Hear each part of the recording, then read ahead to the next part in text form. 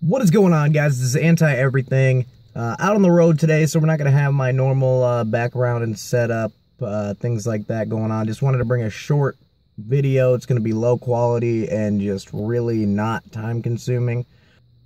Turns out recently in San Francisco, a woman jumped out of a Lyft car at a stoplight because she thought that she was being kidnapped. Turns out that when the Lyft driver came to pick her up, he started going the opposite way that she wanted to go, and when she told him to stop, he didn't. This is a 28-year-old female.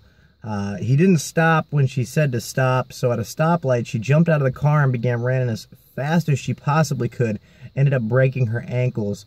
Now, the police chief out there did mention that it was all just a big misunderstanding. The Lyft driver is actually hard of hearing,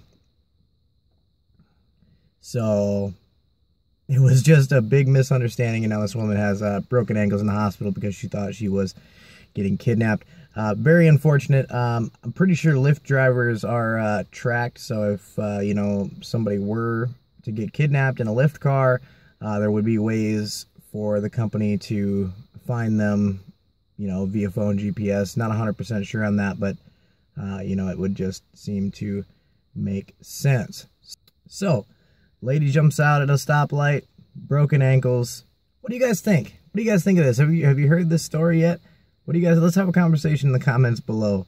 Have you ever used Lyft before? Is it that terrifying that you would jump out of a vehicle at a stoplight and risk breaking bones? Let me know. This is Anti-Everything. Thank you for tuning in.